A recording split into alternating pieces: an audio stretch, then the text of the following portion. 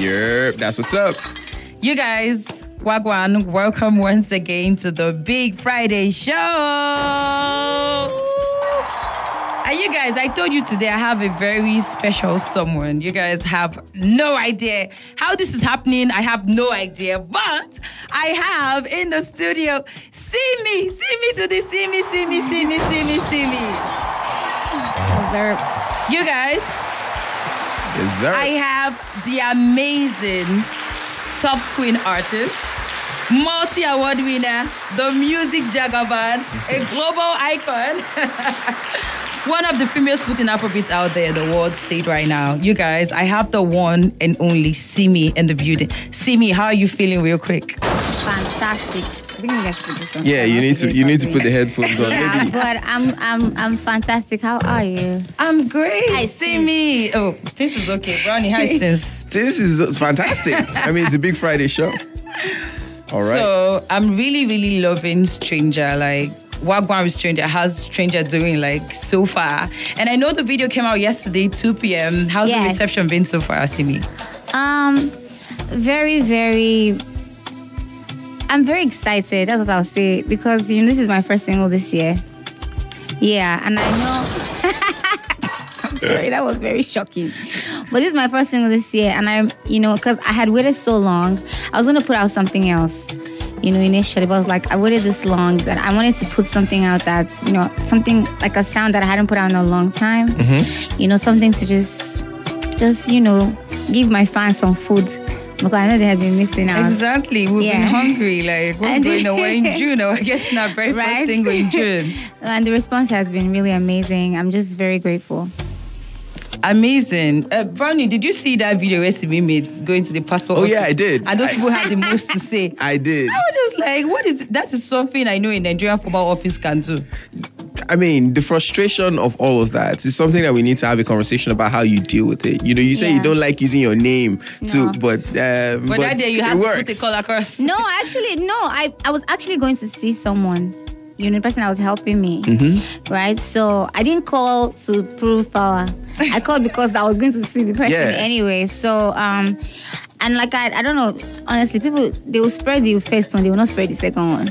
So I had explained that the only issue I had was actually with the person outside, the person at the security post. Mm-hmm. A lot of people assume that I was complaining about not being able to use my dress to take a picture. He just didn't want me to go inside. At all? Yes. So that was the problem that I had. Like, he didn't know if I was going to get my passport. He didn't know if I was going to go see someone. He didn't know if I was going to take a picture. He just didn't want me to say I was not dressed well to enter the compound. So that's what I was saying. Because when I got inside, everybody was actually really sweet to me. It was really nice. Who wouldn't be? You'd be surprised. They don't know that Simi is not a UK babe, because I was going to ask, how do you shuffle so gracefully? Mm-hmm. Do you understand what I mean? How are you in the UK and you're in Lagos, Nigeria, and we don't even know? We just get to know from your baby's accent. We know these ones are not Nigerians anymore. So how do you shuffle so gracefully, Simi? How do you do it without stress? I mean, I guess if you have to do something, then you do it. You don't have a choice. Mm-hmm. Like you said, I'm shuffling a lot. I'm here a lot, and I'm in the US, actually, not the US, the UK. You see. No, that's not an extra flex. I'm just correcting the location. But if you have to go, you go. What are you going to do now? And I guess what carries us, my family and I, both places. And at first, it's a little hard, but eventually, the more you do it, the more you get used to it. Yeah. That's amazing. Fantastic stuff. It is really, really fantastic. Are we expecting any collaborations with like a female? I feel like Simi does a lot of music. So this is your first song, this year. Yeah. So I'm wondering, like, you say you wanted to drop something before, but you dropped something that was more, in quotes, your sound. So I'm guessing that what you wanted to drop before was maybe a deviation from that. When are we going to get that one? I wouldn't call it a deviation per se, because I feel like I've experimented a bit. But Nigerians have a tendency to... The market is harsh. No. Yeah, it's harsh, but that's not what I was going to say. It's like, for me personally, my experience is that, they tend to... There's only one thing they want to hear from me, I've noticed. There's the one thing that, so no matter even if I try a different style, is one thing people are kind of like, they're obsessed with a certain version of me, or maybe obsessed is strong, you know. And I respect that. You like what you like, you know. What version is that though? Because what version? Love song, ballady, or just sweetie or girl next door vibe. Okay. Yeah, that's that usually. So if I do something like, oh, they say me, I miss. I'm like, bro. At least give it a chance. But right? Yeah, exactly. But you know, I guess it's at the end of the day, my job is to make the art, and people like it or they don't. You know, most people do like it. Yeah, I fall into the category of any songs to me drops out. Like, but my core fan base, like, honestly, those are the people that I'm most concerned about when I make music, because like they rock with me regardless of what I put out. If I say I want to drop a rap song today, they will stream it. And you know, most of us musicians here in Nigeria, we're all sharing the same fan base. True. It's true. Yeah. So like that's harder to navigate, you know, as opposed to if you have people that, you know, what they listen to is like R&B or folk music or soul. So cool stuff. I need to know, right, Simi? Because I listened to Stranger over and over again like 3 times yesterday. What mode were you in? Because I almost started feeling like I was just getting out of a heartbreak. I said, no, nobody has broken my heart. What is going on? So what mood were you in? When you sang? I guess Stranger. I must have been in a very mellow mood. I went to see my friend and his wife, and I was with my daughter, so I was driving. I was in the States at the time, so I was driving back home, and I don't know, I was just mellow that day. And the thing is, for somebody that is, I don't think I've ever been heartbroken, but I don't know. Honestly, like, because that song comes to me very easily. I guess maybe I'm just a champion for people that have been taking breakfast severally. So I'm here for them because somebody has to be. Mm-hmm. And I remember that I was thinking, because I like love a lot. I sing about love a lot, you know, and I felt like, you know, one angle that I probably haven't explored like that is, you know, when you're in a relationship, they've not given you breakfast yet, but you're in a relationship and you just feel like you've changed so much, you know, and you're doing things, or you're accepting things, or you're adapting to things that normally you never would. And then you're like, one day you look at yourself in the mirror and you're like, I don't know that person. You know, I felt like that was a perspective that would be, you know, nice to sing about or write about.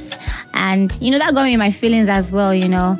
And I felt like, you know, people will be able to relate to it, especially people that need therapy. That's currently going through it. Because I said, Simi's relationship is one of the relationships celebrity relationship I really do admire. And I follow. So I said, no, my favorite couple. No, I know they are definitely in a great space. But let me get to hear from the horse's mouth what exactly was going on in your head and your mind. I tapped outside of my so, Simi, should we be expecting any collaboration with like female artists? I'd love to see you and Tiwa Savage.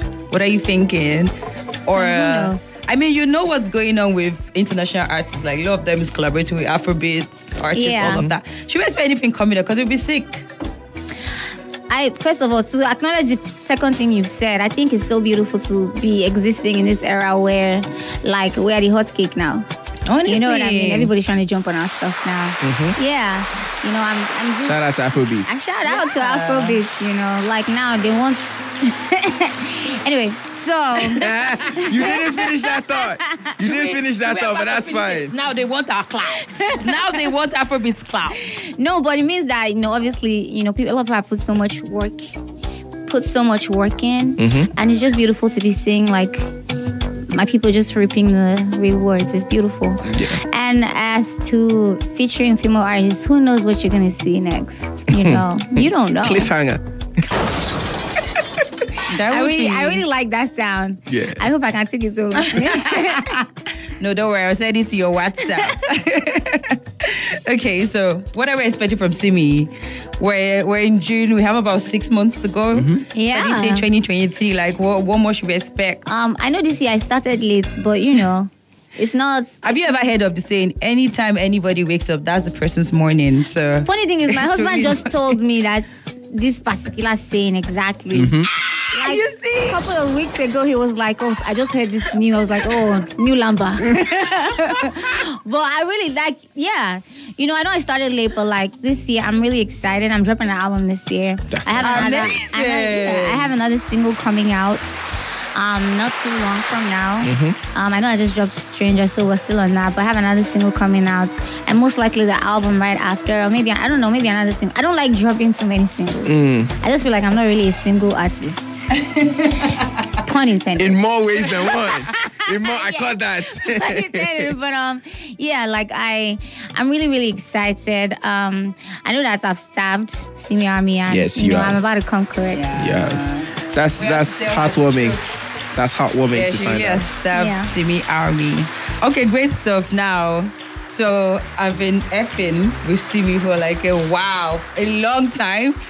In my uni days, 200 level, 2014, 2015, even when she newly opened her Instagram account and stuff, like I've been on Simi's Instagram, following her stuff like that. And Simi is so freaking talented. I feel everybody knows that. But I just want to know, why is she just so cool?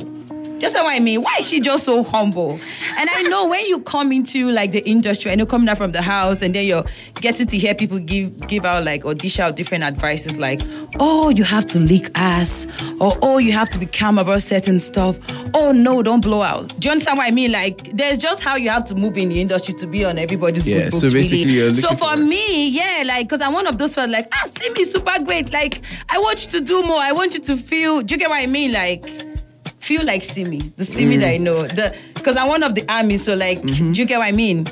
So I just want to know, right? Is this a Simi as this is my personal, like my personality, or it's kind of a management thingy? So I just want to know.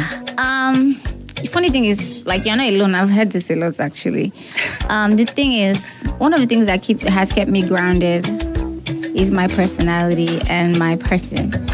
You know, I understand the way the industry is. No, keep going. No, I'm trying to find my words. No, we don't select words here. Anything, just say. The biggest reason that I'm doing what I do is because I love music. Cool you stuff. know, as much as I'm not a very, very limelighty person, and I know that people expect that when you're in the industry you have to be that way. But I've always disagreed. I still disagree. And the people that are that way, I respect, you know, like that's what it is. But for me, it's like, I just want to, 10 years down the line, I still like who I see in the mirror. You know what I mean? You don't want to look in the mirror and see a stranger. Yeah, I still don't. You see what I did there? I don't kiss ass. I don't know if I can say it at this time on the radio. Yeah. All right. It'll pass this time. I never have. I don't have friends in the industry. The only friend I have in the industry is my husband. Maybe Fowls. Okay. I know a few other people, but like not an industry relationship, you know. My friends that I have now, people that I've known for years. That's just me. And I understand people, like a lot of people would like me to be more showy. Okay. Yeah, showy, but that's just, and I don't know how to pretend or put on a show just to impress anybody. The only person I'm really looking to impress is me, so. Thank God. You know, and as long as I'm happy and at peace, like, I'm cool. Amazing. Words to live by. As long as I'm happy and at peace, I'm cool. Yeah. It is what it is. Exactly. Alrighty. How's your little baby Simi? Brownie, you have any more questions for Simi? I was going to ask. So what's that like? It's like you got a little carbon copy of yourself that is... Honestly. She's one of the most interesting people already. Yes, she is. Yeah, and what's that like? It's a lot of things at the same time. And I feel like the more time I've been, the more time I spend as a mom, my feelings about it, evolve. And I remember, she's 3 now. She just turned 3 last month. How time flies. I know, right? Like, I actually have a child. Wow. But, I remember that I just started to find myself again last year. Just right after she turned 2. It's almost like, I don't know, I guess everybody experiences it differently. Yeah. Yes, but, for me, it's like your world, because... You can see certain things. Few things are dimmer to you, but certain things are clearer to you. It's like your brain just kind of hones into this whole mothering thing. That's how it was for me. And then, when 2 years later, after I had my child, I feel like I started to see myself a little more. When I say see myself, like notice myself, oh, you're still there. I don't know how to say your tunnel vision kind of cleared. Exactly, it wasn't just all about your child any longer. The tunnel vision was like, it became like a little wider, you know. I was able to just see and experience myself a little more. And, you know, it can make you very vulnerable, but it's such a beautiful, you know, I feel like that's the most incredible thing I've ever done. And, you know, every day I'm grateful to have that opportunity, but it's not easy. You know, one thing that I always say is like, before you do it, you know, people say you can have it all, you can do it all. You can, but you can't do it all at the same time. Sure. You cannot do it all at the same time. Certain things have to give, you know, and that's just the way, that's just the nature of things, you know. You have to compromise on some things depending on how important it is to you, Cool stuff. Cool stuff. I kind of feel like in the energy of all I hope of I that. didn't scare Tacha. No. She want to look quiet, like, Are you looking? We are encouraging her. So you know. getting into the conversation. Anyways, I can't wait to have a baby one day. I feel like Simi. Yeah. You know, like you said, experiences are different. It's a beautiful I can't wait to experience it differently, you know? Yeah. Simi, should we expect more TikToks with you and your family? Because the TikToks you put out are really fun and great. Yeah. Simi's doing more. Like, you're coming out more, which is amazing because... No, I've always been a goofball. It's just that... You haven't shown it yet. No, you have to follow me to see. People that actually know. You guys, if you want to stay happy for the rest of your life, make sure you're checking out Simi's TikTok and Instagram and Twitter. I'm actually like a serious goofball. I'm always joking around, you know. And now, TikTok has given me the ability to do that more freely, so... I like the parts where you bring in your husband and you guys just show that part. I think one time she poured like her mom water, so we're like, oh my God. Yeah, my mom has been a victim several times. She said victim. Yes. Love it. Amazing. Anyways, it was beautiful having Simi. What do you think, Brownie? It's fantastic having you and just being able to experience the energy that you usually put out. And it's not just for social media. It's actually just... Real. Yeah, definitely. You know? Anyways, you guys, make sure you're going out to check Stream Stranger. The video is out. Make sure you watch it. Post your videos. Make sure you're tagging Simi. She'll repost it, put it up on her story. Yeah. And yes, it was so great to have you, Simi. Any last words? Thanks in for like having 10 me. seconds? Last words is crazy. No, that's not what I mean. Parting shot. Okay, any parting shot? Any 10 seconds parting shot for the people listening right here on the Big Friday show? I just want to say thank you so much for continually supporting me and for being there and just for giving me a chance to be myself in whatever capacity I'm, you know, able to be myself in. Yeah, so that's fantastic. My voice is just low today. I mean, no, it's not. Your voice is sweet. Nice. You guys, coming up is Do Care by Simi.